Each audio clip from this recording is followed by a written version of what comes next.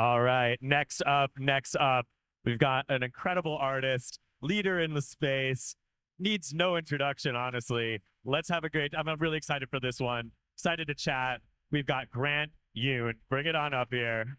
Give it up for Grant.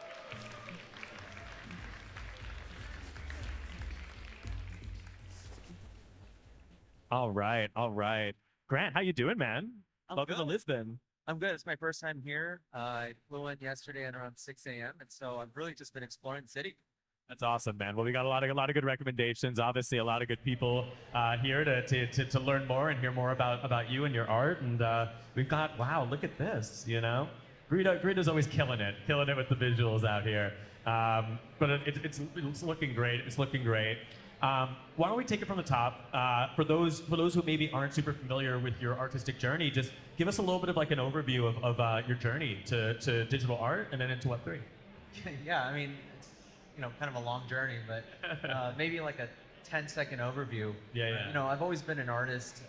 My mom and my aunt, who helped raise me, they both have their masters in fine art, and so actually art was very kind of important in my life early on. And then when I moved over to university or college at the University of Wisconsin, that's really when I began doing digital art. Funny enough, I started digital art on Microsoft PowerPoint because I didn't know of any other like kind of dedicated illustrating softwares. Eventually, I moved over to Adobe Illustrator, which is what I use today. Um, yeah, I mean, and then how I got into NFTs was really, I think I saw a video of someone talking about how they were flipping Decentraland, and I also saw a little bit about Beeple, and so like I applied to Super Rare, which is this one of one platform that at the time I wasn't even sure what it was, right?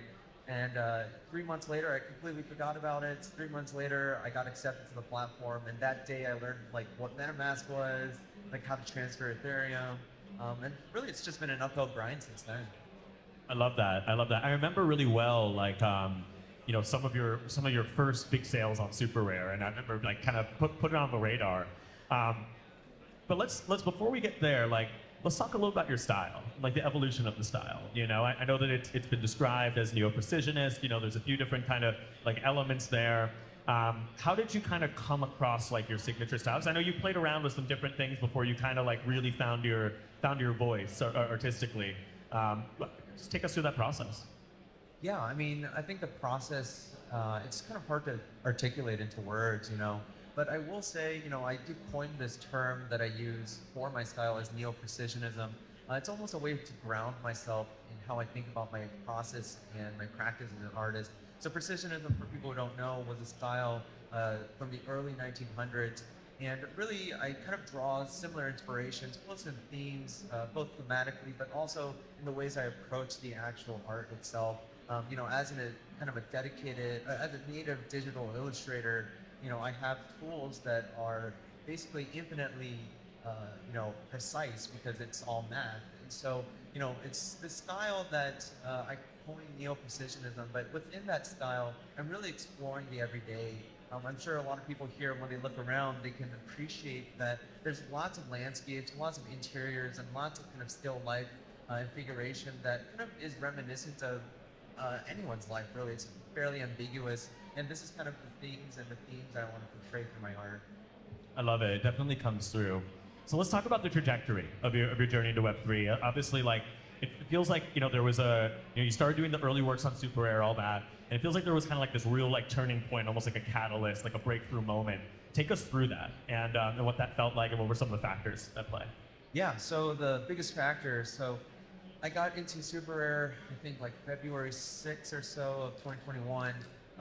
Sales were somewhat slow. I mean, I was very thankful I still had sales at the time. Um, but then one day I woke up and all my works were just sold, like the ones that were unsold. And a couple collectors had come in and they kind of made a commitment to purchasing my art.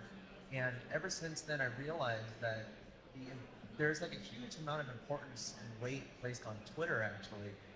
Prior to that, I had like no involvement on Twitter. Before NFTs, I had zero Twitter followers. I don't even think I had a Twitter. And then after that moment, I realized that the network effect of Web3 is so important, especially when it comes to artists and collectors and trying to push a narrative of digital art importance overall. And so ever since then, I think through the connections I've made online, I've been able to kind of immerse myself in the space, but also kind of kind of climb my way up the ladder, so to speak. Yeah, I love that. I love that. One of the things that I think you've done really well is you've built a very like diverse, eclectic, and really strong collector base, right? And it's something that I think like artists ask me all the time. It's like, how do you build a collector base in Web3? So like, I'd love to hear your thoughts on like how like what were some of the and not even strategies, but just like some of the lessons that you kind of learned along the way towards building that, and any sort of tips or advice you would give to like an artist that's entering Web3 in terms of being able to reach these collectors and really resonate and build these relationships. Yeah, I think one thing is reaching out. I think a lot of people expect sales to happen. A lot of people expect opportunities to come their way. But I do seriously believe that it's up to you as the artist or as the content creator or as the builder to go out and push yourself as much as possible.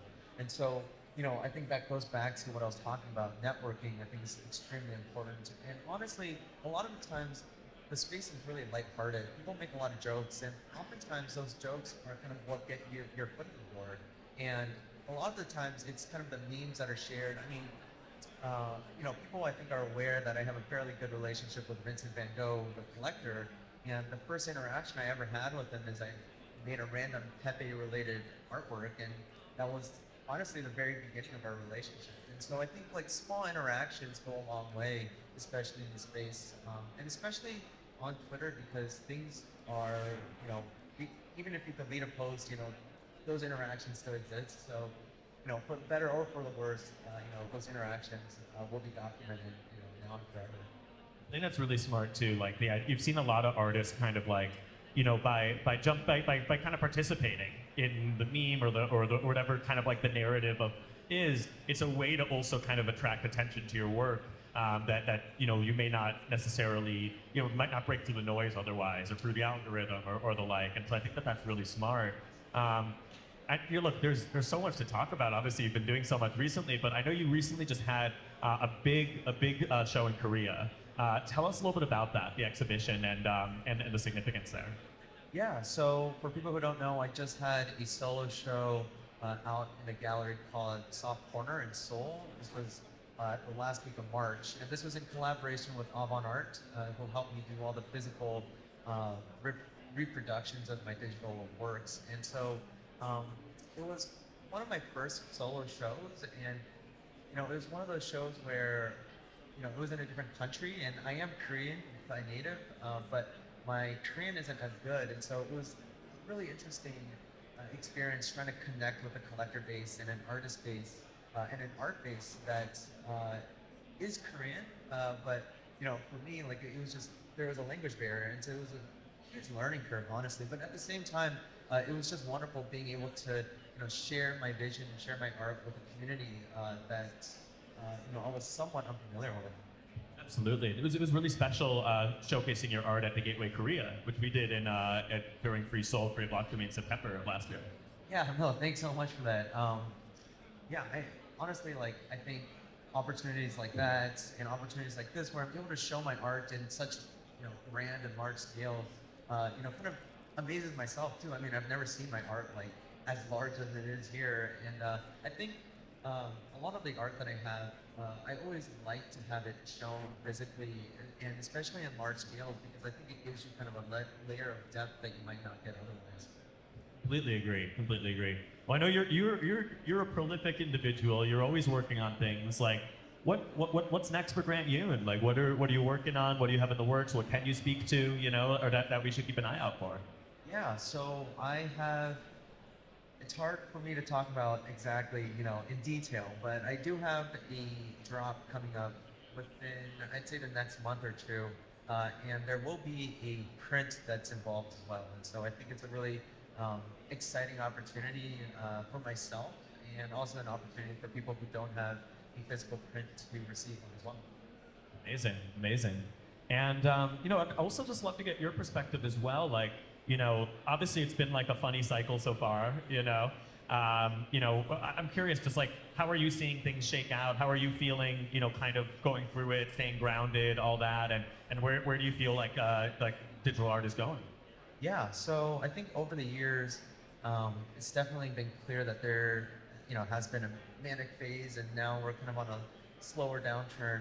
But what I've noticed is that the people still here, both online and physically here today, I feel as though the community is becoming more and more tightly knit, and I think that's, honestly the most important thing. People who are here to champion the movement and champion the art, and back it not only with their pockets, but also just back it with their commitment in time and their commitment, as digital creators or as collectors or as builders. And so, honestly, despite the fact that I'm sure a lot of people are aware that sales for all creators overall are slower than they were in the past, I'm very hopeful and also very happy to be here and to be a contributor in this space.